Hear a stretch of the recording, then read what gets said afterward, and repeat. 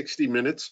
And what we're going to cover is incidents and accidents in gliders from fiscal year 2020 of the FAA.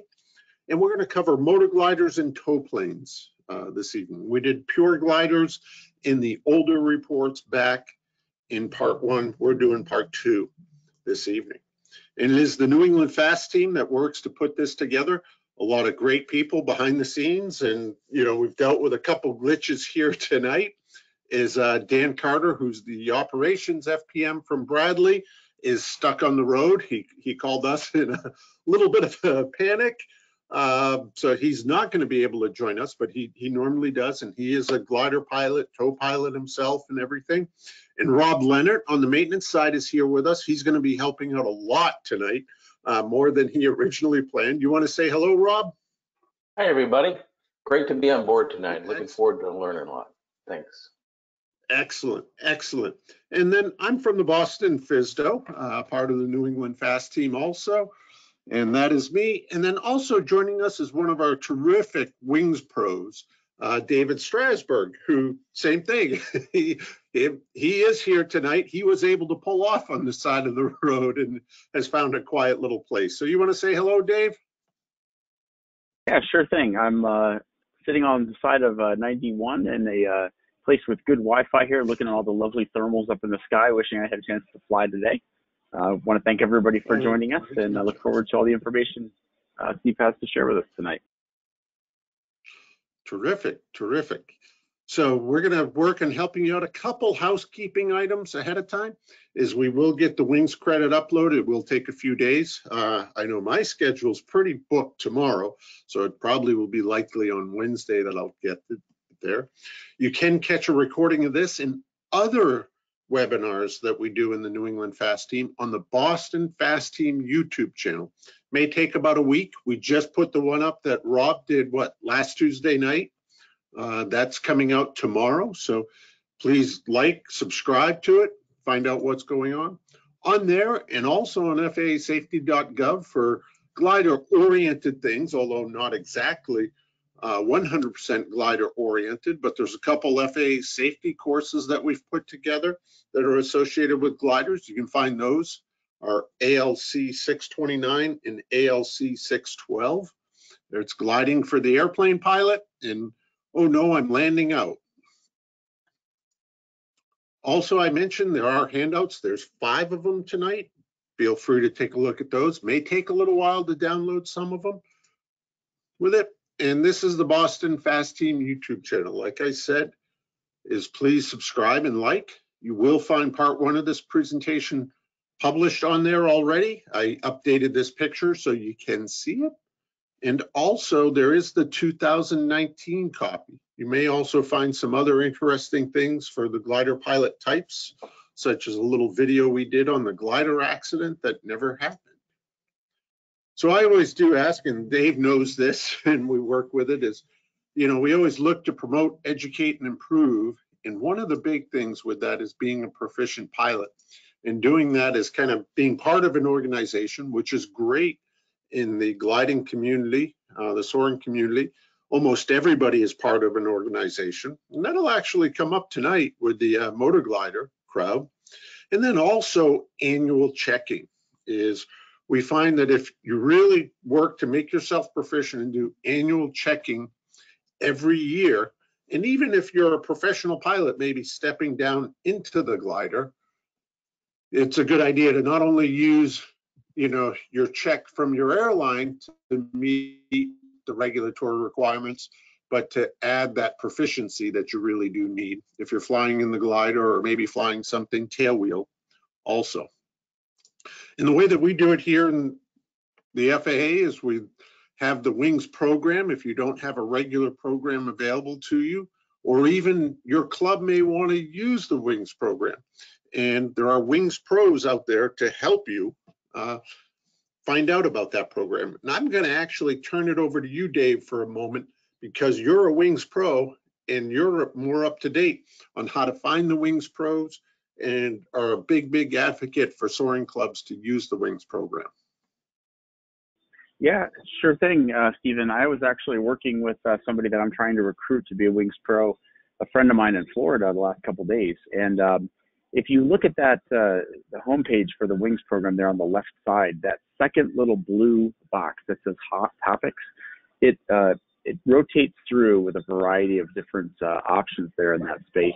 And one of the new ones that they put in is actually a spreadsheet. It'll say, click here to find the Wings Pros.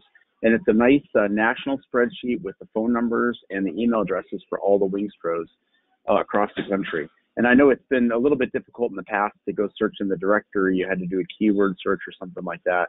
So if you just go to FAASafety.gov and you just sit there for a second, you'll see that scroll through and you can find a Wings Pro, that can help you with any questions you have. Don't spend a lot of time. We want you to spend your time flying and being proficient, not spending time trying to figure out how to work the website. If you have difficulties at all, please reach out to a Wings Pro. That's why we're here. Excellent. And we do want to thank you tonight for joining us for part one. And there's two parts to the Wing program. It's the knowledge portion and the flight portion. The knowledge portion, part one, includes 3 levels of knowledge that cover these topics.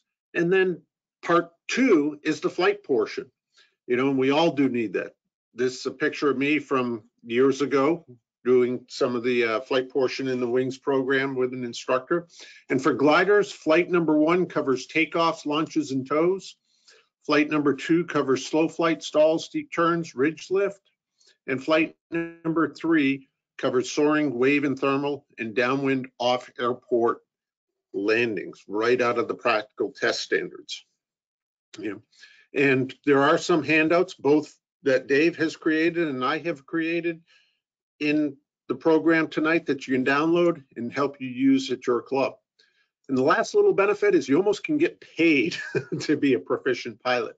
We're continuing on with the Wings Sweepstakes, which is $10,000 in prizes that are divvied up around the country. When you complete a level of Wings, you get an entry. Also, Dave, correct me if I'm wrong, as an instructor, each student that you do a level of Wings with, you also get 1 entry as an instructor. Is that correct? Yes, that's correct. And you really don't even have to be the one that does all the work. You just have to be the one that does that last credit out of the 6 so that they complete a phase. So I did have a good, close personal friend of mine that we turned into a glider instructor 2 years ago and got him involved with Wings. And he actually won one of the prizes locally here, grand prize, $1,500. So I tell him I'm still waiting for my cut of that, but I haven't seen any money yet. Well, and this is a picture here in the Boston area. An assistant chief instructor at one of our flight schools, Vicky Kuo, won a lesser prize. Completely surprised her. She's been an advocate for proficient pilots and Wings for years. Wasn't even thinking about the Wings Sweepstakes and got contacted back in February and told congratulations. And the amount of money that she made would cover exactly what it would cost to go do the Wings program just about in an airplane. So a terrific program out there and available. Now, the disclaimer for this evening, which is part of it, is really what we're trying to do. And we send this out to instructors and commercially rated pilots primarily across the country and gliders, is to provide materials for discussion between the instructors, the pilots. We try to avoid speculating, but we do try to provide additional information that we can. Most of this comes from the NTSB, but as a FAASTeam program manager, I have a bit more information available to me. And that information that's okay to share with the public, I've tried to do so in here. So you'll see some asterisks and things like that with it to highlight what may be above and beyond what you'd get from the NTSB right now. It is as accurate as I possibly can make it. You may have seen last time I updated this was just 4 or 5 days ago on the 21st. Things may have changed since then. It's very dynamic. There's also the possibility for some intense pictures in here. Just do be aware of that. We're not trying to frighten people, but what we are trying to do is provide a very straightforward, honest description of what's going on out there. And with that, when we're out there flying, trying to help us all learn. I will mention what I call takeaways, and that's for the instructors to think about. These are just what hit me or made me think as an instructor when I looked at each of these accidents. They may or may not be directly related to what happened on the event. Also understand, we all are capable of having an accident. We want to be careful of that.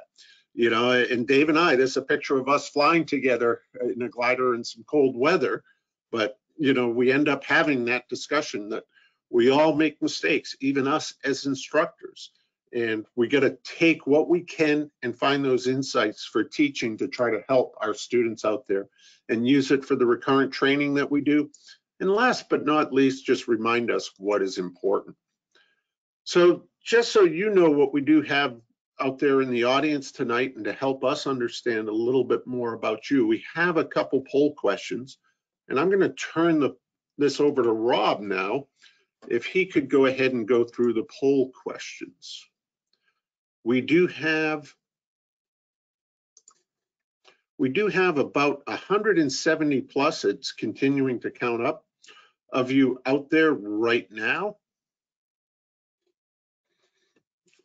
We have a poll 50 registered, and if you want to go ahead, you got the first poll question launched, it looks like, Rob. It's ready to go. So I have the following glider credentials: CFIG, private or greater, glider rating, silver badge or greater, tow pilot, student or other type of pilot not yet rated in gliders. As of right now, we've got about 73% of you voted. We're going to wait a little bit longer. Getting up to 78%, 80, 81. Let it go a couple more seconds. 5, 4, 3, 2, 1. I'm going to close it. And I'm going to share the results.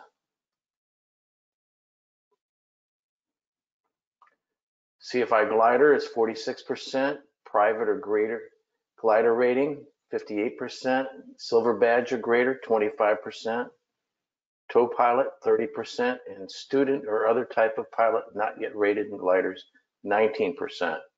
Thank you for all participating. Steve, you want me to go ahead and launch that second poll now? Yeah, go ahead and get started. I'm going to make 2 quick comments. I'm very happy to see that near 50% of the people online are flight instructor glider, which is terrific. I'm also happy to see that 30% or more, at least a third of you out there, are tow pilots, because a lot of tonight will hopefully help you out also.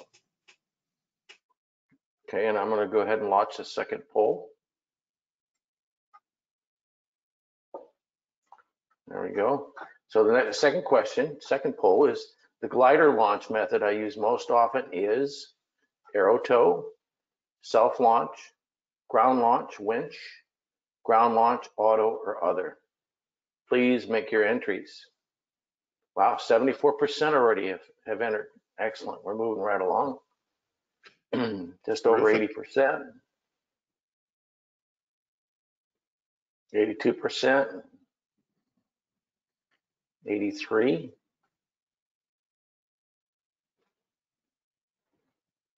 We'll wait for a couple more seconds. 5, 4, 3, 2, 1. And we'll close it. I'm going to share the results.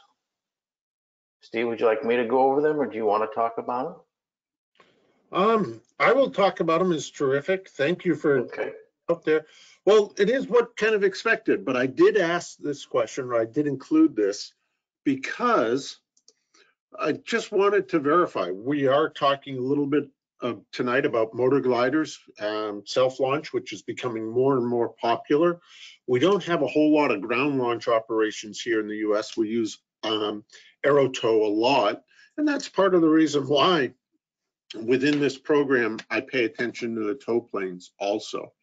So that is absolutely terrific. Rob, if you could do me one little favor and just hide that now. Excellent. And we are back to the screen. So a few little insights. I did mention the Soaring Safety Foundation. I do want to put a word out for them. terrific background on accidents. And I look at what we're doing here tonight as just a supplement. Is I have some capabilities to maybe see some stuff that they don't see. And correspondingly, they might know stuff that I don't too. But it just so happens as I get around to doing this every year, it tends to be around the same time. It just came out in the April issue as the executive summary of their annual report on aviation or soaring accidents and incidents. It is posted to the website soon, and I included a PDF copy here. And I do want to ask, it will come up maybe again, but I do want to ask the Soaring Society of America and the Soaring Safety Foundation ask clubs to participate in their launch and flight time database, and it really would help them out. Probably more than even it could help us out in the FAA, but could really help the Soaring Safety Foundation get a better understanding of how much soaring activity is out there. As I mentioned, most of this comes from the NTSB. A lot of great information too on the reports with what's known as the docket management system, where you can find pictures, videos, pilot interview stuff associated with the accidents. That is much more readily available now. There is a new search engine on NTSB if you're looking for accidents from 2008 or later. So that might, if you haven't been to the site lately, it might take you a little bit to learn that new search engine, but it does work out fairly well. And then I pull a lot of stuff from a lot of different FAA data systems also, you know, whether it be surface incidents, pilot deviations, ICAO safety reports, all sorts of different things. And I'm going to cover a little bit of what I call the state of the sport activity-wise. This is information that we in the FAA tend to gather from different sources. This almost always comes from the annual GA activity survey that you can find on FAA.gov. And here's the past few years of what they report as their best estimate in terms of the total number of hours flown in the glider fleet. You can see a little bit of up and down with that. This is the trend of what they consider to be the active number of gliders in the fleet. Now, that is active number. That is not necessarily the total registered. There's a little bit over 2,000 in the registry database back in 2019, but they think there was just a little bit over 1,500 of them were active. And in their GA survey, oh, I do want to mention back here on this one, this dip here in 2013, I'm putting the spotlight on the wrong screen, but this dip back here in 2013 is probably due to the re-registration. We do know that people kind of got caught up in that. We had maybe some aircraft out there that were not re-registered in time. So we do think that we see that dip of a few hundred active aircraft is just because of the re-registration rule that went into effect in 2013. By the GA survey, this is the average hours per aircraft in the glider fleet each year, generally about 50 hours. There is a portion of the EASA survey that is available in the handouts, and they estimated their glider fleet activity at about 66 hours per airframe in 2019. I also failed to include this in part one, although I had done it way back when, but it also, just out of curiosity, I keep track of the number of knowledge tests that we have every year associated with a glider. And you can see down here at the bottom, the Sport Pilot glider and also the Sport Pilot Instructor glider is very few of those are issued every year. Sometimes as many as 4 onesie, twosies, sometimes 0. The most popular test, of course, is the private pilot glider test, which we're seeing some uptick back here, which is terrific. And then our commercial glider is the gray, tends to be around the 50 to 60 tests per year. The flight instructor glider, which is the straight test for someone that does not have an instructor rating in another category, is just a little bit less than that, usually about 40 per year. And then just a little bit above that, 60 to 70 per year, are people that are, say, already instructors in airplanes and are working on adding the glider instructor rating. So I thought this could be an interesting statistic that is available out there that comes directly from the AFS, what is it, 610, 620, that does the knowledge testing. And also within the GA survey, this came up last time in part 1 in a lot of debate on this, and had a lot of conversations with people out there about this, and I'm glad it really caught people's attention. But you know, it was not a giant surprise to me, is if you look at the average number of landings per hour, and this is out of the FAA General Aviation Survey, is single engine piston aircraft that are 1, 2, or 3 seats are averaging a little bit over 2 landings per hour. That kind of makes sense. A lot of training aircraft out there, a lot of them doing touch and goes. 4-seat piston or 4 or more seat, that can be 6-seat, 9-seat, whatever, are about 1.5. The single engine piston total is about 1.6. And all pistons, if you include twins and everything else, are about 1.5. But the glider fleet is only down around 1.4. You know, generally, gliders as a whole, not every glider, but generally gliders as a whole are doing fewer landings per hour. And, you know, a lot of people had questions about this. So I actually went back. I had some data from the club I fly with, and even used myself, because I have the data directly for my own aircraft. Is you can see this is the average flight time for each flight, i.e. each landing in our club gliders, and most of them are pretty darn close to half an hour. And even the classic training one, the 233, which you know, Microsoft Excel, I see, did a terrific job of changing the 2 to the month of February, but the 233, we average still about 0.3 hours for every flight. And you know, you take that down, that's only 3 landings, maybe 4 landings per hour flown in that aircraft. And that is including, you know, all the training where you're doing repetitive practice and landings with people, you know, just pattern tows, some premature termination of tow type events. But then you get a student that stays out there for, you know, half an hour, maybe even a little bit more on a solo flight. It's a good soaring day. You want them to take advantage of it. And, you know, you're not kind of rushing them to get back. It does end up being, you know, not that many landings per hour. And that was something a lot of people had questions about. And I hope these 2 slides here can help people understand that really in gliders, we're not putting as many landings on them compared to other types of aircraft as we may have thought we were. The fiscal year, just so you know that we are covering, the data covers the FAA fiscal year that goes from October 1, 2019 until September 30th, 2020.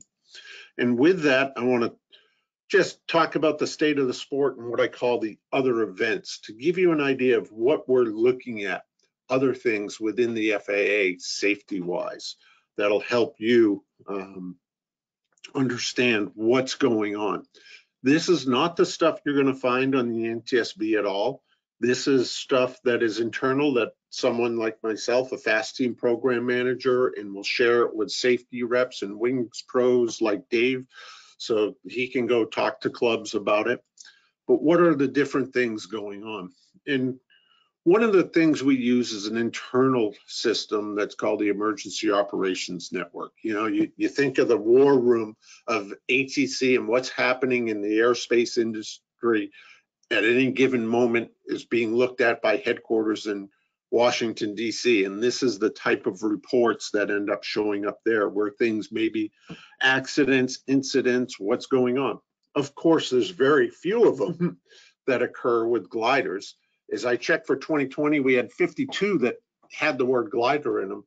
But, you know, I thinned that down to 35 reports because sometimes it's a hang glider or a paraglider or something like that. What is interesting to note, if we look at these, and these are just like the initial notification, like, hey, something happened with a glider in Massachusetts.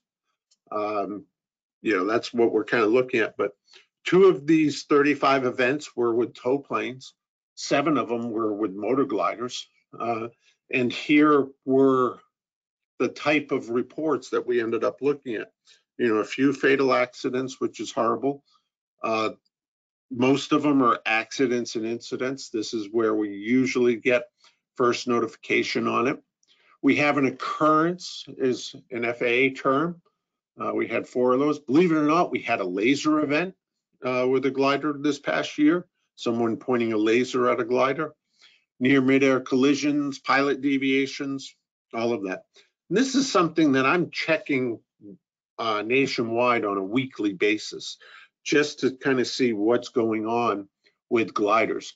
You know, an outlanding may end up happening or showing up on this, even if no damage or anything. But if the police end up showing up for it, you know, because someone called in an aircraft accident, even though it really wasn't, that's the type of thing that may show up on this type of report. So some of the interesting things, as I mentioned, the laser, blue laser illuminated the flight deck. Thankfully, no injuries. That's not much fun. You know, the glider didn't assess the amount of smoke in the air. The pilot had no radio. The tower visibility was 2 miles with smoke due to forest fires. You know, pilot deviation reported by such and such airport when an unknown glider and tow aircraft entered the class Delta airspace without contacting ATC. We also have another reporting system that I dig into a little bit deeper. Again, just we don't have many of them with gliders like you would see on turbine aircraft or turboprops, because, you know, it's taking place outside of the typical public eye. And hopefully and thankfully, there's not many events to really worry about. But if we look at the count of what are FAA incidences or occurrences in the activity, this is what we ended up seeing throughout the year.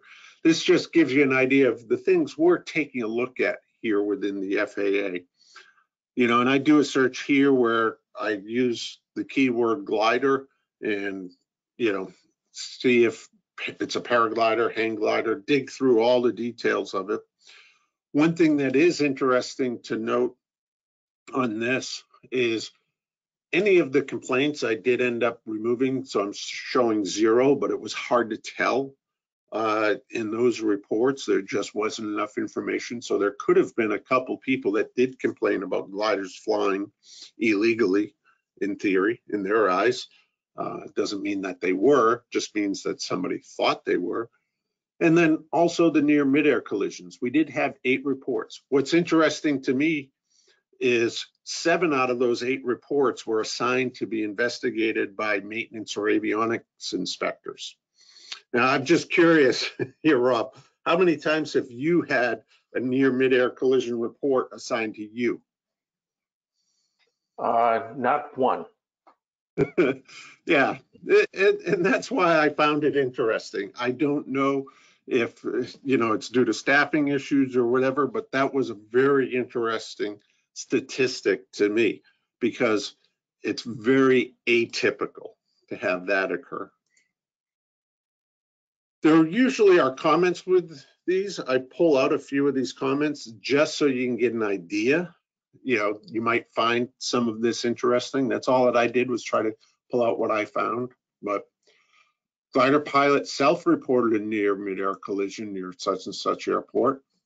No site visit by the FAA or NTSB due to COVID-19. This was an interesting one. Advised the airport operations manager a safety concern of a potential obstruction to taxi visibility created by the presence of a large glider trailer parked between the parallel taxiway and a converging taxiway.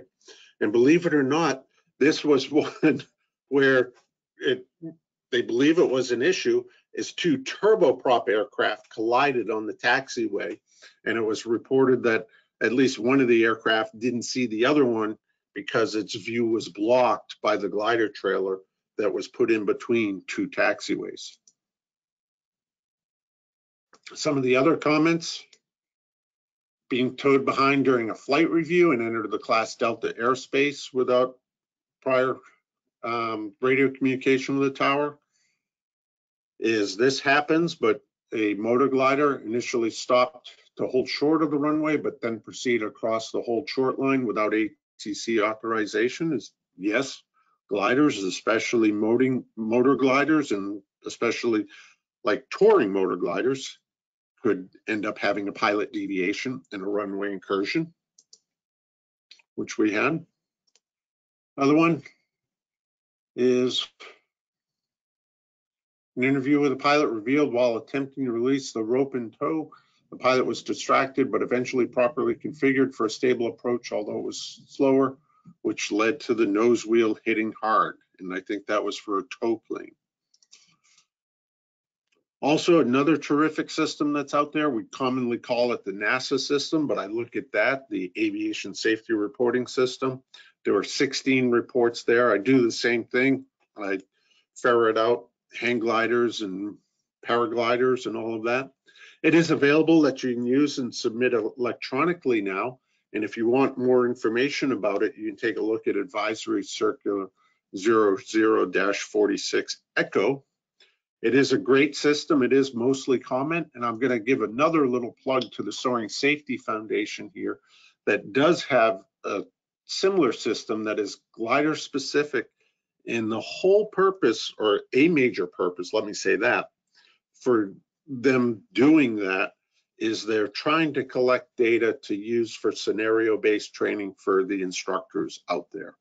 And that's one of the big benefits that you can have it. If you are interested, that is the website right there. And I would encourage you to use that. It is a terrific program. And in the NASA forms, aviation safety reports, here's what we had listed. Is near midair collisions were the largest amount, ATC issues showed up, aircraft equipment, critical equipment showed up a little bit, airspace violation, ground conflicts. And again, a few comments that you might find interesting, or at least I did, is the tow plane was turning to the right and was on a collision course with me. I pulled the nose to gain altitude and the tow plane passed under me and departed the area. This was where the tow plane and the glider pilot, upon release from tow, both turned to the right. This one was from ATC recommending Class B, or at the very least a Class C extension, to protect the arrivals into their airport from glider activity. This glider pilot probably had a challenging conversation with his flying buddies. As Sailplane pilot reported, he was contacted by the center and advised that some of the sailplanes flying with him were violating Class Alpha airspace. This pilot did not report that he was, or that ATC had told him that, but they were talking to him, so they asked him to call the other aircraft that were. This was another interesting one, is another aircraft having a conflict emergency, trying to get into an airport, and then a glider was being towed down the runway, and they don't believe anybody was monitoring the CTAF. And then this is just a basic statement here, but it does kind of show is sometimes the radio can be very beneficial in helping avoid a collision. Classic is two-place aircraft. You really, really want to pay attention to the latching of the canopies, and latching of the canopies no matter what, but if you're flying a two-place aircraft by yourself or taking a passenger, assuring yourself that it is closed. And then this was a report from a near midair collision associated with a glider. So for the instructors, you probably have seen some things already that you want to use and take away from. But what I do want to highlight is now is really the time to get ready with that pen and paper to start taking some notes, because going to focus in on what you can do and what you may find from this report to help you and your students. You know, the major issues that we end up seeing in general is landing setup, pattern, low final. Associated with that is stall spin at low altitude, which is not a good outcome. Premature termination of tow, rope break type stuff, and departure, the planning and execution of it. Outlandings, collision with obstacles, or selection or failure to perform the outlanding, waiting too long. Hard landings, of course, you know, loss of control on landing. You know, we see that across all aircraft categories all the time, no matter what FSDO we're in, whether you're a safety rep or program manager or line inspector. But loss of control and collision, other than just at the point of landing, really can be detrimental. We find that to be the case, you know, like in ridge soaring, is collision with terrain and ridge soaring usually ends up being a fatal type of accident. Just a broad overview for fiscal year 2020, we had 25 total. 13 were in pure gliders, 8 in motor gliders, and 4 in tow planes. We're going to cover the motor gliders and tow planes tonight. When we did part 1, this was an interesting statistic. We had, you know, ultimately close to 500 people, I recall, on the last webinar once we got into the middle of it. But we had a poll question as to whether they knew someone that was involved in a glider or tow plane accident. And basically 2 out of 3 of our attendees did. You know, we'd like to see that change a lot. This is the past 10 years of NTSB data on accidents and what the fatalities are and the number without injuries. You're showing 19, but in reality, the NTSB has 2 of them marked as airplanes that really are motor gliders. So there really was 21. There were 7 fatal accidents and 7 accidents without injuries. And I know this causes a lot of debate, but I did end up having some information and meeting with both the FAA folks and the EASA folks that get the data. And, you know, this is pretty in line with what it is we're looking at the accident rate for our 100,000 hours flown in gliders is about 4, maybe 5 times worse than the fixed wing fleet as a whole. That's basically airplanes for the most part. And then our fatal rate, again, is about 4 or 5 times. So, you know, what we are doing is risky. I can't say otherwise to that. And many have written about it, and many of us do know it. You know, you can see it in Soaring Magazine, Chest in the Air, Soaring Economist, the Wings and Wheels Weekly. You know, granted, due to low numbers and variations, there can be some large differences in what is calculated. And, you know, we want to get away from that large variation. And that's why I emphasize, you know, Soaring Society of America and Soaring Safety Foundation need the feedback from the clubs to be able to get better data on this. Really does help. EASA does put out a report. This is their accident rate. One thing to note, EASA specifically has said is they wish they had data much like the FAA's. They only got about half the number of data points that the FAA is able to determine. And this is interesting here. Don't read this as 100,000 hours of flight time, which is what I was showing you in the previous screen, but this is per flight. So think 100,000 hour landings, you know, and what looking at there is about 7 accidents or so in 2019 per 100,000 landings. And then the fatal accident rate is a little bit over 1. Now, I went and took the FAA GA survey data and compared and contrast that. I did have to use the 2018 data because that is actually calculations from AOPA, and at this time they had not done 2019 yet on the US piston fleet. But this is the EASA numbers that we see, and then taking that average landing rate, I think it was the 1.37 or 1.39 from before, plugging that into the number of hours flown, you know, this is what we're looking at somewhere in this neighborhood for the US fleet, you know, probably somewhere around 15 or so, I would guess. Accidents per 100,000 landings or 100,000 flights, and probably around 5 or 6 on the fatality rate, which again is somewhere in the neighborhood of what we have been seeing, is about 4 or 5 times larger than what we see in the fixed wing fleet. Also, I did have somebody contact me, you know, a lot of work following the first presentation with this, and they had, you know, sent me a statistic quoting that it was 40 in 100,000 in Germany prior to 2008. And that's actually a report that I'm very familiar with, and I know the research is it's not 40 in 100,000 hours or even 100,000 landings, but what the research actually says is it's 1 in every 2,500 pilots prior to 2008 were involved in an accident every year, which is 40 in every 100,000 glider pilots. So taking that in the GA survey information, the FAA believes there's about 25,000, just under 25,000 active pilots with a glider rating. We actually don't know how many are flying gliders.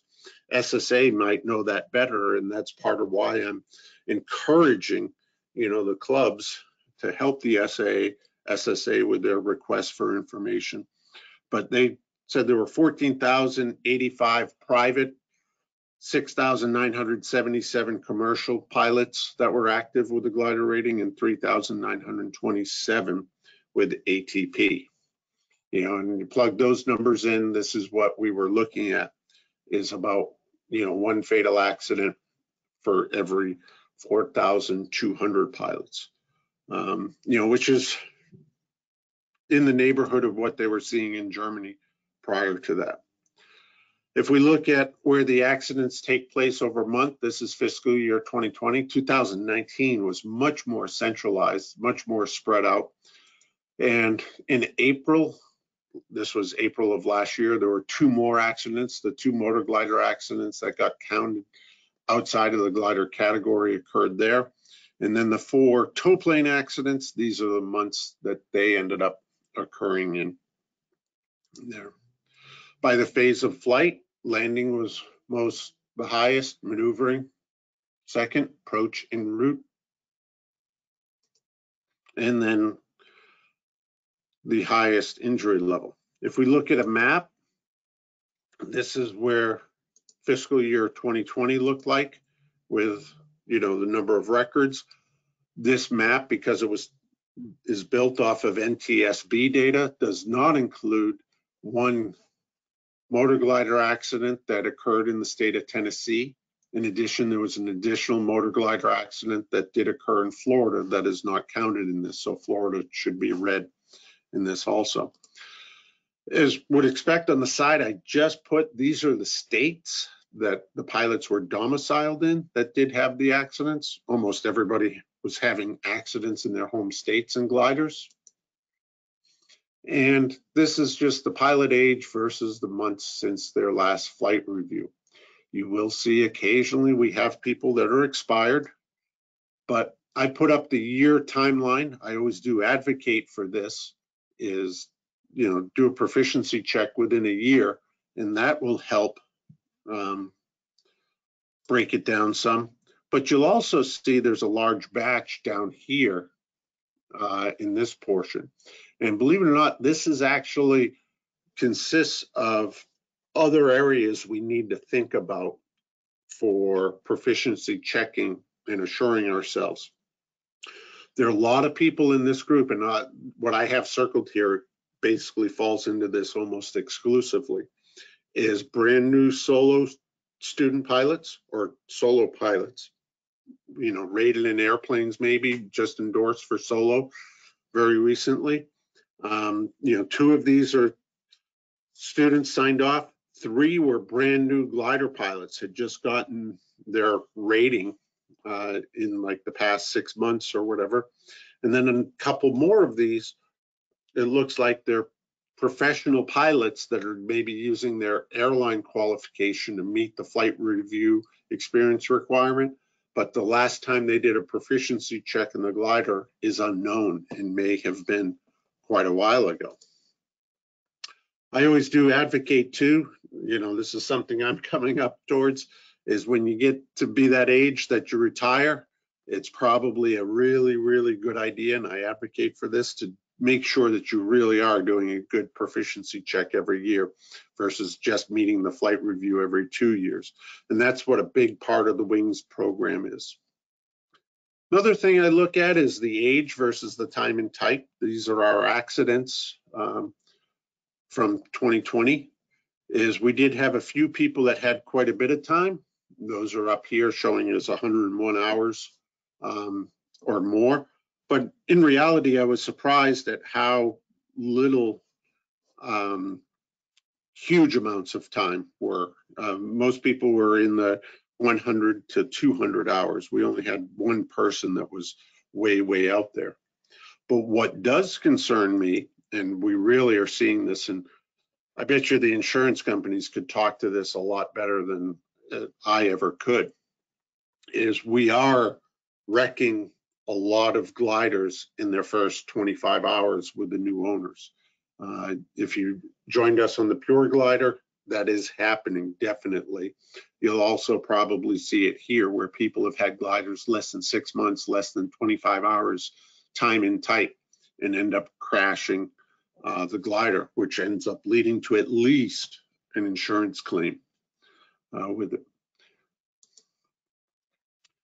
In the FAA, we do take a look at the accidents and what we have determined to be the primary causal accidents. You'll notice pilot-induced error and loss of control is by far the largest primary causal factors to it.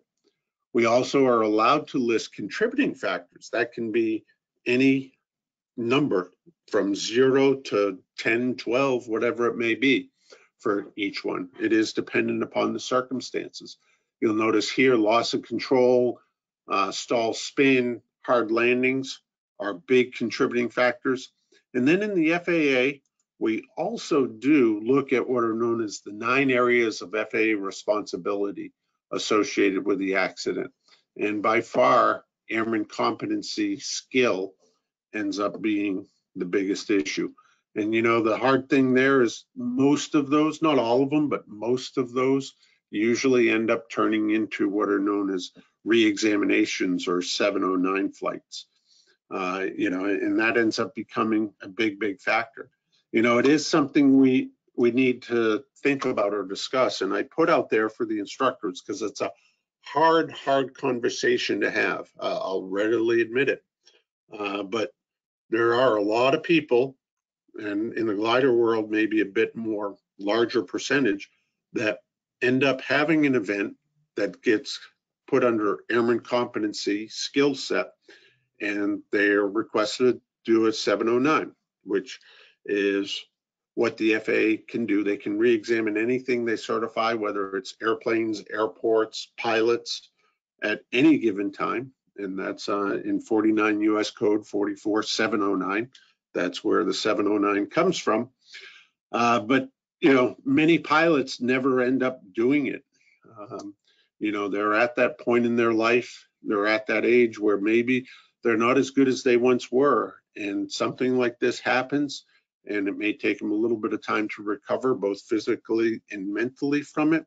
And then they get together with an instructor and find out that their skill set is not at the level that it needs to be. And it ends up being a sad way to end a wonderful flying lifetime, to end up being put in that position where you're turning in your airman certificates versus retiring on your own terms. You know, so I do advocate, Dave knows this, this is part of where I look to the safety reps. I think it's a great idea to have a safety rep in your club, because if something happens, they can start engaging on it right away and start a remedial training program, probably before the FAA even starts investigating or looking into it. And many times if the person is involved in that remedial training program and they see an entity like a club taking the responsibility and doing the right thing, many times they'll close it out with just counseling and remedial training versus a 709 rod. Have you ever seen anything like that before, Dave, or been involved in anything like that? Yes, I definitely have. And, nobody wants to break a glider because they're really not making as many of them as they used to. And certainly that impacts everybody in the sport as we try to increase just another challenge that we all go through. But you really have to look at the situation. We could have a completely proficient pilot, competent pilot that just wasn't competent enough to meet the conditions that existed on that day. Everybody's anxious to get out there in the Northeast and get out there and fly now, and we're having these blustery, gusty days. I think we really need to reflect on ourselves individually and use those PAVE checklists to look at the environment, the external pressures, and really evaluate and be honest with ourselves that maybe our skills aren't at the beginning of the season what they will be, later in the season. I know that I do that myself too. It's been a little bit of an off season. I haven't been instructing that much. I'm going to bring the bar way down here as far as what I'm going to expose myself or my students to. And I'm going to reevaluate that every time I go out on the field. And we safety reps are definitely a bridge between activity and accident. If there's something happening on the field or something happens, it's not necessarily going to show up in a safety report. And we're always looking for content, things to get out there and outreach. Something happened to you that you'd like to share with others, and maybe that could give pilots some information that they would have the ability to think about a situation before it happens, so they're not completely task saturated when you get there. So please use us for what we're here for.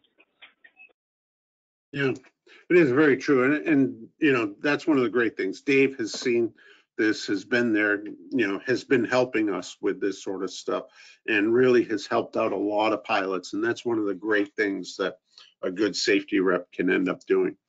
So let's just take a look. The tow planes is, again, this is based upon the FAA fiscal year. The Soaring Safety Foundation, their fiscal year starts a month later than the FAA one. So you might find a little bit of difference between the two reports, but we basically do cover it all. The first one on tow planes was in Big Flats, New York. This is right outside of Harris Hill, right near the beginning of the fiscal year for us on October 10th. The final has been listed. It was listed as a ferry flight, PA-18, non-fatal, no injuries basically. NTSB and FAA were on scene. There was a collision during takeoff and landing. A little bit of more information is commercial pilot with a flight instructor rating, age 57. Flight review was just 2 months prior, which is good. Hopefully, we see some good things here in this accident. Did not have a good outcome.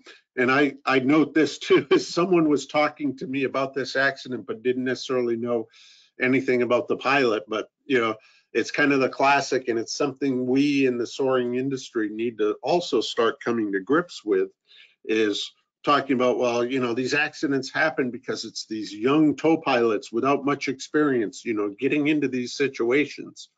And you know what? I hate to say it. I go to a lot of clubs, and I use mine too. Most of the people flying tow planes now have a lot of gray hair. We might be familiar with what it was 20 years ago or 30 years ago, where, young kids like this guy fueling up this airplane here in this picture, doing a terrific job hanging around the airport. Tomorrow's future of aviation were the ones flying the tow planes in the past. But, if they're looking at a career in aviation or something, so many of them are getting scoffed up here so quick that it really is. It's leaving the tow operations to those of us that have, the gray hair on the temples and the gray hair on our chins when we grow out our beards. And that's something I think we probably need to start thinking and talking about at a lot of different clubs. First class medical, about 700 hours total time, 44 in the make and model, VMC conditions. What the intent was to pick up a glider that landed in auxiliary fuel, and they decided not to and were departing. I don't remember the details to this. I do know they have basically a private property that they will use for training purposes down the hill from Harris Hill. And I can't recall if this was exactly what happened, but I do believe what I had heard, and people from Harris Hill will know much, much better than I will, that either the glider or the tow plane, I believe, had landed in the incorrect field, the one right beside it.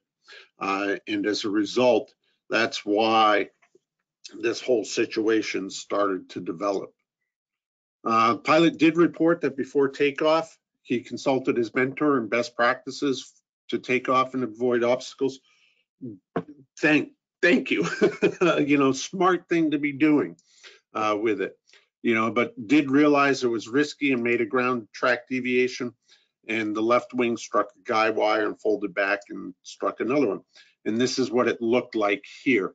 I did actually blow this up because I'm going to talk about it in a second, but it really might be hard to see. But one thing that was specifically noted, and this is associated with maybe the stress of the event, it was not a factor in the accident, but it shows you the stress, how things can change and all of that, is the tow line was not retracted in this attempted takeoff. It was still hanging out from before. And that's, things can get overlooked when in a stressful environment. There's another picture of it here with the glider back there behind it. The probable cause by the NTSB was improper flight planning and subsequent failure to maintain clearance from the wires. And what I kind of put out there for takeaways, this is not everything to learn from it, maybe not even the best items to learn from it, but the things that caught my attention is, first, kudos for getting some advice. It is a bummer that it was not fully productive. When doing special operations, which tow is special operations, but even when you get into some type of special operation even deeper than this, take your time. Checklist, the tow rope was still out, could have been an issue. Special operations have very high risk. We do know that. It's hate to say, but another tow pilot and glider instructor that I know had an accident kind of similar to this, in which lost his life. That's the accident report there. And, I do ask, associated with the checklist, is for you, your club, your operation, you do have a before tow or takeoff checklist that you follow, right? Next accident was a tragic accident. It was a double fatal accident. It's only preliminary, that happened out in Hawaii. It was instructional in this bird dog with the intent of getting someone else qualified to tow. The NTSB and FAA were both on scene. This happened in February. The aircraft itself, if you look it up on the NTSB, it was involved in a prior accident in 2013, the same aircraft. I mentioned that because it is interesting. The same airport had a very horrific accident associated with skydiving that it recently was released, that the more recent accident factors playing into that were associated with the repair from the prior accident that aircraft had been in. That is an interesting thing outside of the glider world to take a look at. Pilots, one had ATP commercial, both were CFIGs, age 70 and 78. Again, see my prior comment about most tow pilots now have that gray hair on the temples with it. Flight review for both of them was unknown, but if I do recall correctly, they were involved with a CAP, so it is likely that it's less than 12 months for them. And both the pilots flew an instructional week the weekend before. The airplane took off runway 8, did a lap in the pattern. It was mentioned that maybe the landing was a bit rough, and then After that first landing, the rear seated instructor pilot got out, walked around the airplane and stopped alongside the front seated pilot, and they talked for a while. The instructor then got in, started up, and they took off again. And witnesses reported that as the airplane, was climbing out, it started yawing to the right and drifted south down into a tree line. And from the NTSB, this is what the track of it looked like, the short flight, and this is what the aircraft looked like after. I do want to emphasize here, this is a preliminary report only. Can't share more information, but I would encourage people to watch for the final report on this one. It may still be a while out there, but it definitely, I think it will be an interesting one with it. So do definitely watch for the final NTSB report on this one. Some takeaways, pressure, I've heard, and it is unconfirmed, that they were out flying with the intent to get the other pilot qualified to tow cap cadets later on in that day for them flying in gliders. In fact, from what I had heard, although I don't have it written down anywhere, this was basically hearsay, I guess, is a way to describe it, is that there was a CAP encampment going on, and that there were CAP cadets that were present on the airport when this accident did happen. And I just bring that up is when that type of event is going on, does it bring out that added pressure to perform, expectations? And then what happens if someone is not meeting those expectations? A lot of stress starts to develop. This could possibly be a maintenance related accident. So I want to put out there, how often do you do a advanced pre-flight on the aircraft? How often do you really look it over? Is it only the mechanic that's really looking it over? In the airplane world, we see a lot of accidents. It's the second highest cause of accidents in the airplane world is maintenance related. And I would emphasize, maybe take a look at the FAASTeam advanced pre-flight outreach that we end up doing. You definitely want to take a look at that. Byron, California was the next one. This was a tragic accident in which we lost the tow pilot. I know the Soaring Society of America did a webinar specifically oriented around this accident because we have had a few kiting accidents over the years. It is still preliminary. It was glider tow with this Scout, and that was the 126 down there. It was fatal for the tow plane accident. Glider pilot, no injuries. FAA was on scene, not the NTSB on this one. Private pilot, tow pilot, ATP CFI in the glider, age 62. The asterisks are for the glider pilot specifically, who had had their flight review just 6 months prior, which, if I recall correctly, I'm going off the top of my head here, was added rating. 2,800 total, only 110 in gliders. In the make and model is unknown. It is a toast guillotine tow rope that was on the tow plane. What was reported was following the normal takeoff, initiate a slight right turn, and then the glider canopy opened. Glider pilot became briefly disoriented and turned back towards the airport. My tow plane is up there in the wall, but started to turn back with the rope still attached. Large amount of lift equates to a large amount of drag being pulled on the rope on that tow plane.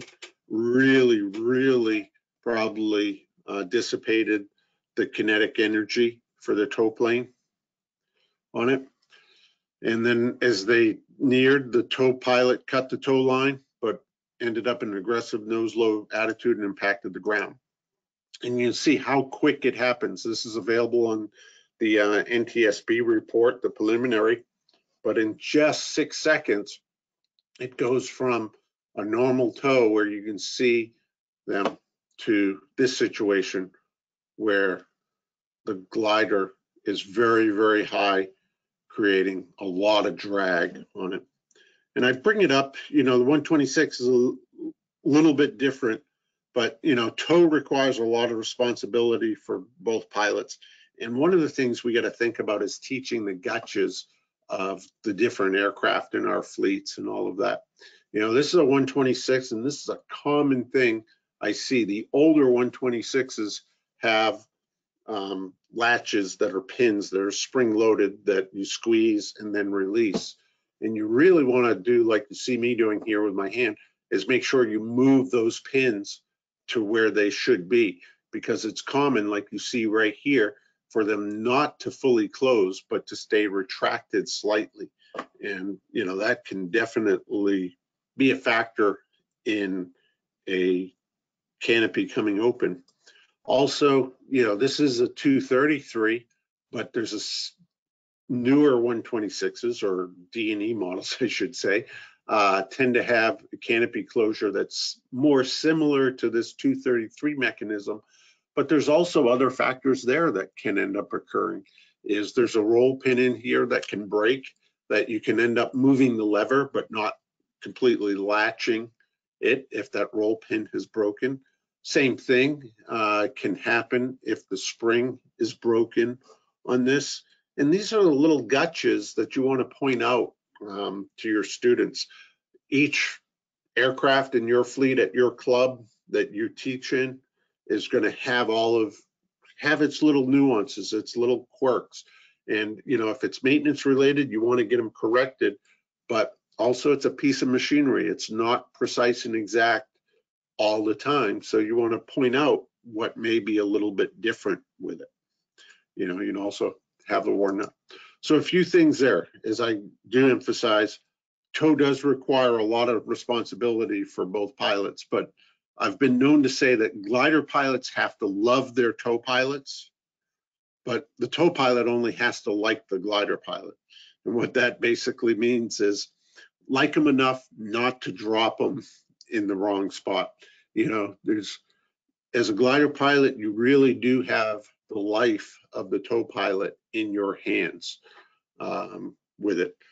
The tow pilot, it's only for a small period of time that if they released you, you could be in a very bad spot as a glider pilot. But, it's a much longer duration that you can have a negative impact on the tow pilot as a glider pilot than it is, I think, the other way around. Something else to think about, we see this with the glider canopy openings, but training and prepping the startle response, managing the hazard, scenario-based training. You hear that from the Soaring Safety Foundation. And I give you just an example. I don't do this at low altitude, but, trying to bring this up, and we'll have a discussion with students on this after it. But, I've been known in the 233 to open the rear window on it and then allowed, say bang really loud, maybe just punch the rudder a little bit to shake things up. And it is amazing at how many people will,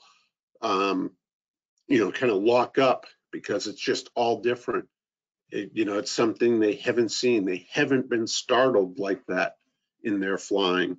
And, it's a good learning opportunity. It is startling to them. I will readily admit that, and not trying to scare them, but to provide them the opportunity to see something like that before it could happen to them in the rest of their flying, in the rest of their lives, and be able to have a discussion about that is how important it is to always fly the aircraft. Also, I can't emphasize this enough, is pre-flight checklists.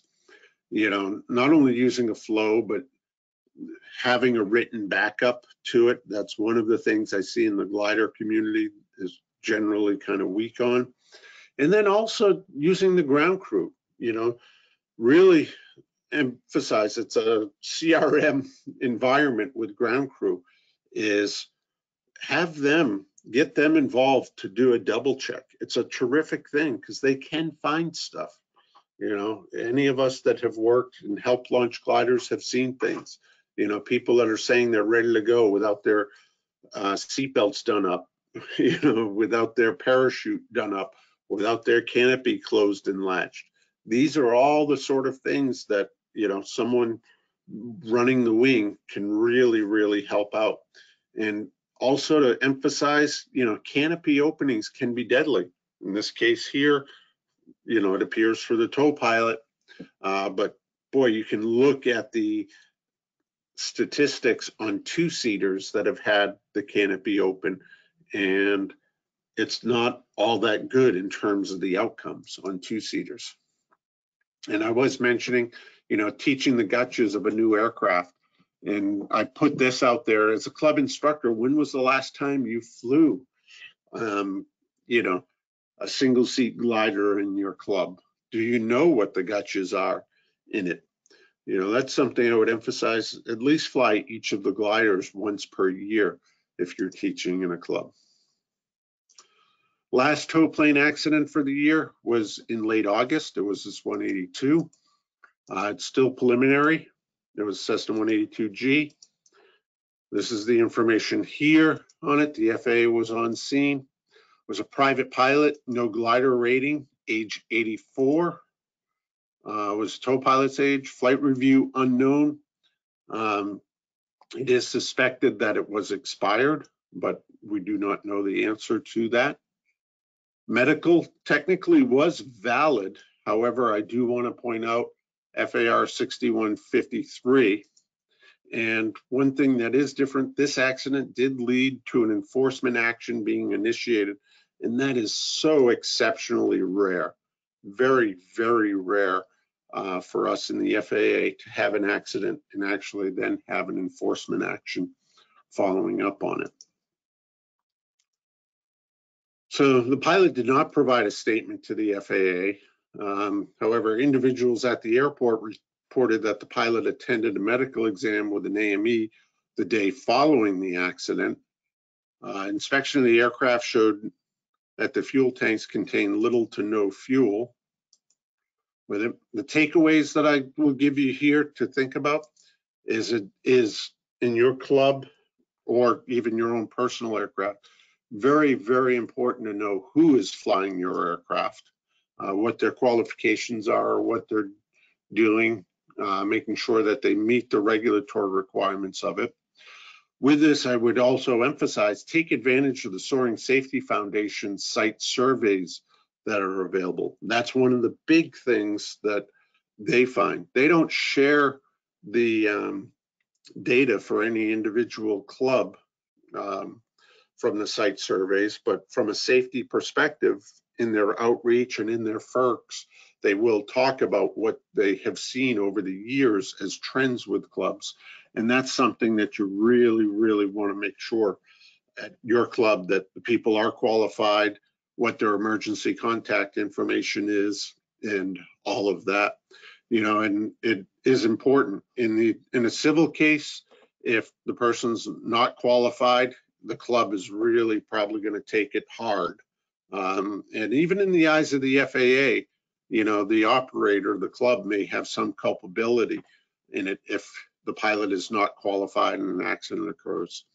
You know, what happens to you if Joe Pilot is flying your aircraft and they're not rated or qualified insurance-wise? Think about that too. And I hate to say this, it can be much, much worse. Some of you may know the person out there, but a former employee with me in our large government agency lost his first wife to an accident where there was a stall spin, and the person claiming to be a flight instructor that caused it was not, and it ended up leading to a stall spin accident that killed them both with it. So I have to put that out there. Always recommend an annual proficiency check, as I mentioned earlier, as we get into our twilight years. And if you haven't seen it or heard about it before, this is the information on the Soaring Safety Outreach here. Motor gliders, Pennsylvania, in October, we had this one here, preliminary still. A LAC 17B was fatal. NTSB and FAA were both on scene. Commercial pilot, age 55, flight review unknown. Time in the past year, was 87 plus hours. Actually, I got that information off of OLC records, so that's why I have the plus. It came to at least 87. 71 hours in type, had acquired the glider just 6 months prior to it. You know, this is what was reported. Yeah, climbing the weak thermal, that was the last communication. They found it on the side of a ridge. The leading edges of both wings had tree limb impressions along the length of the wings, crushed by impact forces. And FLARM and LX Nav avionics were removed to go to the vehicle records laboratory. And that's one of the benefits we have, is electronics now do help us with many of these accidents. Some of the takeaways, there's still a lot to be determined, but it is helpful, even if it's not the best outcome, to have a satellite tracker on this. I mentioned this because this accident I happened to see the night before on glideport.aero, which is used by the Soaring Society of America. And I can remember looking at the track thinking, boy, that's a weird place for that track to end. That way, I wonder if the battery ran out or something like that. And then when I went into work the next day, found out what had happened and, you know, put two and two together and was like, oh, that's not good news. But what it did allow is having a tracker when you're doing cross country, you know, to have resources made available to you as quickly as possible with it. You know, something to discuss in training and recurrent is ridge soaring. You know, the dangers associated with it: height, wing clearance, speed, velocity, even flying the glider into the trees if needed, if not able to make it to a land out field. You know, lessons that can be learned from that. And as I mentioned already, the benefits of electronics, we're going to know much, much more about it. And I would encourage you to, you know, if you're flying cross country and gliders, make sure that you do have a satellite tracker. It really will make a difference. And big difference. You can take a look at other events that Soaring Society of America and others have done. Big difference between a satellite-based tracking system, a cellular-based tracking system, or PLB, personal locator beacon, that has to be activated by pushing it on. Is depending upon where you are in the world or the country, there's significant differences in how each of those operate. Next one was in April. It was one of the two motor glider accidents that occurred that were not shown as gliders by the NTSB. This is actually a picture of the actual glider here. It is still preliminary as Part 91 pipistrel sinus. Was fatal for the one pilot on board. The FAA was on scene, but not the NTSB. Pilot had just gotten their new glider rating. Was age 66. Flight review had occurred just 2 months prior, which was getting the new rating. Total time listed as 85 plus hours, but that's what they listed when they got their private pilot airplane single engine land back in 1982. It appears that the pilot did not fly any, if much at all, since then, but had 53 hours time and type when they got their glider rating in early 2020. And the aircraft was purchased, an airworthiness certificate issued in February of 2020. In this case here, as I mentioned, the NTSB has it listed as an airplane, although glider is mentioned in the description of it, and the FAA airworthiness of it is an LSA glider.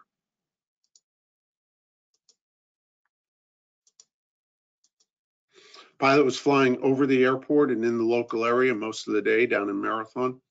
Two witnesses stated that they heard an unusual loud sound, looked around, saw the small airplane, and determined where it was coming from. And the nose of the glider dropped down, and about a second before impacting a house, the ballistic parachute deployed during the impact. And this is where it ended up. inside this house. Few takeaways is how important mentorship is in a new rating. And this is a challenge we face in the sport of soaring and in the glider world is the Motor Glider Club, using that terminology, allows you to operate, I think, outside of a realm where there's a lot of availability for mentorship. In a typical glider club, you're definitely going to see the mentorship there, people that have been there, done that, the instructors, but individuals that are out there in motor gliders may truly be out there on their own in the motor gliders, and as a result may not get the mentorship that they need. The recovery chute training, that's always an important factor, and if you know the airplane world, you'll see the big changes that have occurred with the Cirrus airplane. You know, when that first came out, its accident rate was not looking that good. They really made a big push for using the parachute and how to use the parachute, and really made a difference in the accident rate on that aircraft. And, you know, as a result, it's kind of considered a hallmark now in the aviation safety world. And you do want to watch for more. There may be something maybe associated in the final report with maintenance in this one. Next one was up in Tennessee. Similar type of aircraft. This was not it. This was the aircraft from the previous accident. The final has been issued there. It was Part 91 personal flight, non-fatal, no injuries, no one went on scene. It was described as a loss of lift. It was private pilot glider, sport, airplane single engine land, age 47, flight review just 4 months before, 1,200 hours total, almost all of it in this particular make and model and the particular aircraft. The pilot did report winds in the area he was flying at 340 at 25, gusts to 39. Again, airworthiness is LSA glider, but they marked it as an airplane.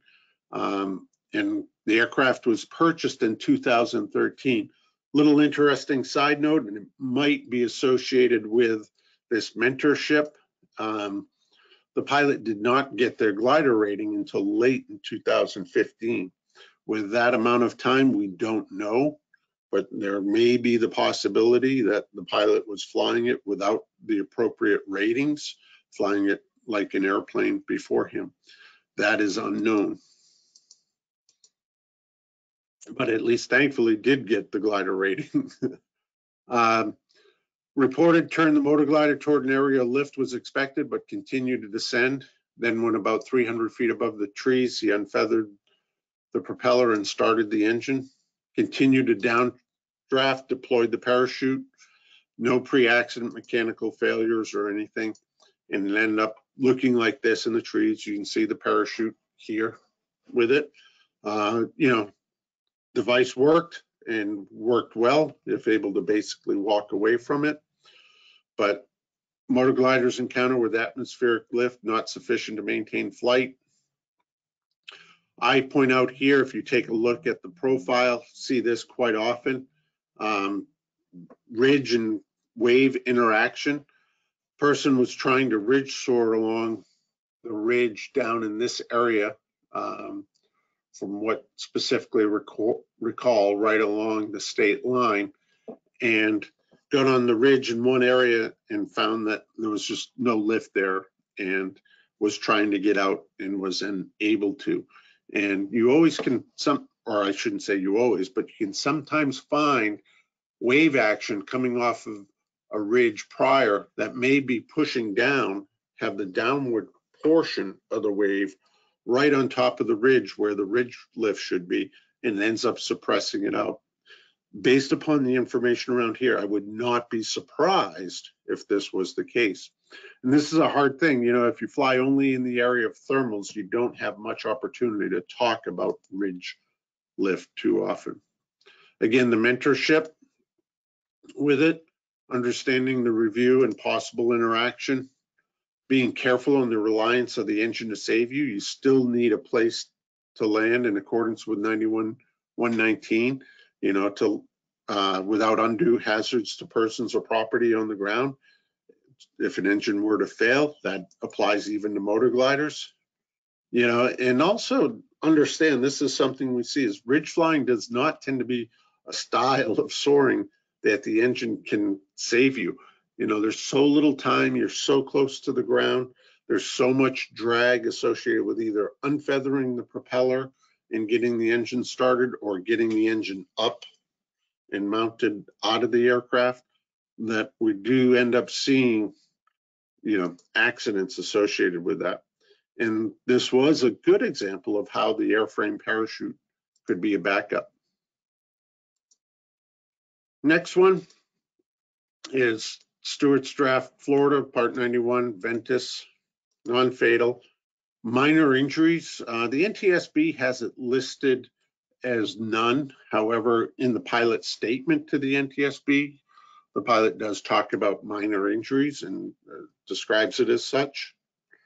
Loss of lift out on cross country. ATP and glider CFI, age 59. Flight review just 3 months prior, 18,000 plus hours, just 142 hours in the make and model. This aircraft was actually involved in a prior accident in the midair back in 2010 and rebuilt. And this is one of those circumstances too. It was reported in the FAA investigation that the pilot had completed a level of the wings program, but when someone like myself dug into it, we see this is very common. They had only met the knowledge portion of it and not the flight portion. To achieve a level of wings, you need to do both the ground and the flight portion. And Dave, do you see that to be a common misconception? Yeah, I see that a lot. I see a lot of people going in and completing the knowledge, which is great. I mean, the requirements to meet what you have to do to meet the requirements for a flight review is a minimum of ground. And I see it's not uncommon for people to go in and be doing 30 or 40 hours of ground over 2 years just by self-selecting these seminars. But really getting out and flying and working on particular things with a CFI, even as a CFI, going out and flying with other CFIs as we do, Steve. I like to get up with you once a year and brush the rust off a little bit and see if I can meet all the standards that I did when I got my certificate. That's so important. I would love to see a little more information on these accidents about meeting a flight review. I really try to meet the requirements of a flight review in every aircraft that I fly. Single engine, multi-engine, even just different styles of aircraft. If I'm flying a Warrior all the time or something, I'll hop out and do something in a Cessna or a tailwheel just to force myself to that level of proficiency, because it is so characteristic to what you particularly are flying. Yep, that is true, and we do have to do that. We usually do it once every year, and I'll extend a compliment to another CFI out there, but another glider CFI who flies like we do, Dave, hit me up and said, you know what, I want to fly with you again this year, Steve, but this year I want to do it in the tow plane, not in the glider. I think I need a little bit of extra instruction towards the wings program in the tow plane this year. So I'll agree with you there. So just a few more minutes, folks. We are getting right here at the end, but in this case here, decided to land on the brown flat field. Pilot set up, deployed the sustainer engine, did not start, so continued the approach to landing. During the landing, struck the ground and the glider ground loop, substantially damaged. In the statement said he would recommend trying to start the sustainer engine at a higher altitude. That is a common comment that we do see following a lot of these motor glider accidents. And this is what it looked like here.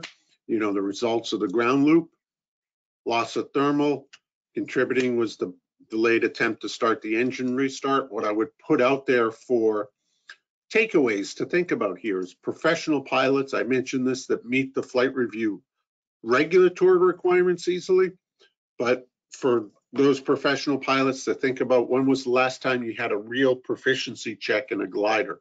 The type of flying is vastly different. I don't know if that was the case here. He may have just completed a terrific proficiency check because a lot of things were right in this accident, but a bad outcome to it very well could have. But in a broad sense, that's something that we do see when we talk about professional pilots. They meet the regulatory criteria, but may not necessarily be doing well at meeting the proficiency criteria when stepping down into something like a glider. Two-cycle engines can be temperamental, especially if cold. It was noted in this one that had been up at 8,000 feet for a long period of time. May or may not have been a factor, but something to think about if you're flying motor gliders there. Also, motor gliders are just notoriously challenging to start and fail, you know, and especially in stressful situations. So to plan accordingly, and the added drag associated with the engine extended. You know, it's maybe part of the reason why on the outlandings, sometimes a poor decision results in an outlanding that's executed well, but the terrain has an impact. So you have to be careful of the bank angle at low altitudes, you know, just catching a wingtip, how detrimental that can end up being. And also, if you're flying a motor glider, you know, think about the importance, maybe over your home airport or whatever, right over, to maybe practice a little bit off airport landings or landing at a different airport with plenty of criteria for your glide, but with the engine extended, because boy, it's really going to put a detriment to your gliding capabilities significantly. Brookline, we had this motor glider, a Sinus. It was a tail-wheeled version, unlike the tricycle gear versions that we saw before. Was non-fatal, injuries none. FAA was on scene. Abnormal runway contact. Private pilot, age 79, 21 months since the flight review, 770 hours total, only 10 or so hours in make and model. It was an amateur-built kit, and the pilot himself was the builder to it. Was landing on the nearly 2,000 foot long, 24 foot wide runway with a 6-knot quartering tailwind. On the second attempt to land, he was also high and fast, but elected to continue the approach to landing using full air brakes and wing flaps. Slowed the motor glider to 40 knots, 6 knots above the stall speed. Depending upon the FAA or NTSB report, it's either 40 or 42 knots. The manufacturer lists that the stall speed for this aircraft with full flaps and no dive brakes, I emphasize here, dive brakes stowed, spoilers stowed, is 34 knots. So likely that stalled it from about 10 feet above the runway and landed hard. Manufacturer says final approach speed should always be 55 knots with full flaps, regardless of 0 or full dive brakes. And this is what the aircraft looked like after the VASI light structure that was hit also. Failure to maintain airspeed with a quartering tailwind resulted in loss of controls. Now we talk about approach speed, especially in gusty or turbulent conditions in the sink on the approach end of runway 19. That is true. I've flown in and out of this airport. Always think about teaching the effect of spoilers on stall speed, building, keep flying, get some time. The pilot does wish that had done this. Bend, Oregon, preliminary, personal, AC5, fatal. No one on scene. What is interesting is there's basically no other FAA records on this. I have very, very little information on this one. Age 65, most things are unknown on it and what it was described as, and had the fire. It had landed near some fuel tanks, but I think most of the fire was a result of the brush. You know, some of the takeaways, sometimes it is hard to get the data, and this is one of those cases where this accident, at least from my perspective right now, until the NTSB report comes out, don't have much. It is important, though, I will mention the AC4, AC5 community, you know, to help each other out on specific types of aircraft with getting information about the types, how important it is for always doing positive control checks. Again, not sure if that was a factor here. And also no matter whether you're flying a pure glider or a motor glider, is being ready for that premature termination of tow or engine failure, engine issue on takeoff. Lakeport, California in August.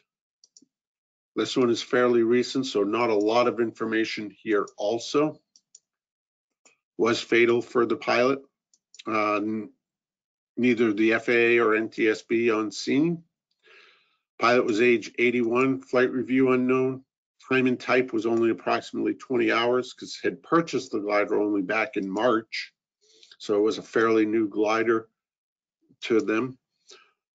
Launched about 1,200 on a local flight, recently purchased, but did not return home. And family members used the Spot satellite tracking device, which gave the last position. And according to first responders, it was found in multiple sections. And it was found off. This is track information here associated with the aircraft. There's much to be learned in the future on this one. I'll just re-emphasize the satellite tracking with it. And then electronics again is, we'll hopefully learn much more about this, but you'd be amazed at how much information we can gather from the electronics on the aircraft. At the tail end here, we had this motor glider accident, which was 2 serious injuries during the takeoff. Private pilot, age 55, flight review 11 months prior, 290 hours total. Only 20 hours in the make and model, but had had the aircraft for a little bit over 3 years prior. It is noted by the NTSB investigator that very limited information was given to the NTSB in this accident report. And the pilot reported landing back taxi and failed to stow the speed brakes, dive brakes on the takeoff, and ran off the end of the runway as a result. You know, we talk about how important that is, checklist usage, and this is where they ended up off the end of the runway. You can see them here with first responders, and you can see the track associated with this. And believe it or not, it actually was the first response. They had to wait for the first responders to get there in order to get out of the aircraft. With the way that the nose crumpled with a canopy, they were pinned in the aircraft until the time that first responders could extricate them from the aircraft. So again, I'll emphasize checklists, you know, it's okay to do a flow, but, you know, please use a written checklist. You know, mnemonic devices we do see end up leading to accidents. Making sure that you have a hand or maybe something else in an appropriate location for takeoff. You know, it just might be an elbow that in a motor glider that you're keeping close, or a portion of your leg. I've flown a lot of motor gliders, touring motor gliders like this, have flown this type before. You know, you can use a piece of your body to tell you if the dive brakes are opening. And also, you know, I mentioned this, but a couple things to think about that you may not is escape procedures. It was jammed, and as I mentioned here, in proficiency. How much do you need to fly to be a safe pilot? And that's what I want to mention, is safety is more than just not having an accident. We learn a lot of things from the incidents that occur, such as gear up landings and things like STEMAs, occurrences in outlandings in fields or other locations. You know, and even non-accidents, other events happen elsewhere. You know, this is from Wings and Wheels, and they did a good little story on the safety of just towing your aircraft and what is involved there. So I want to put this out to the instructors is, you know, take a look at yourselves, take a look at your students, take a look at your club, is how close are we to having an accident, and are we really being safe with what we're doing? Because there are some things that we do end up doing sometimes that we think we're trying to do the right thing, and it ends up not necessarily being the case. And, you know, from the 2020 report, this is what the Soaring Safety Foundation is putting an emphasis on. And I'll put these items out here for you to think about, which are all important things, especially I try to reach out here to the flight instructors, you know, and then other things that I will add to it: collision avoidance, canopy, written checklists. As an instructor, being willing to say, I get the aircraft, you know, in an appropriate time where it's not too late. That doing premature termination of tow training has much more added risk to it. Do an annual review and check. New glider, take it easy for the first 25 hours. You know, all of these things, being willing to launch or abort a launch, positive control checks, and flying the aircraft through the accident and not rushing.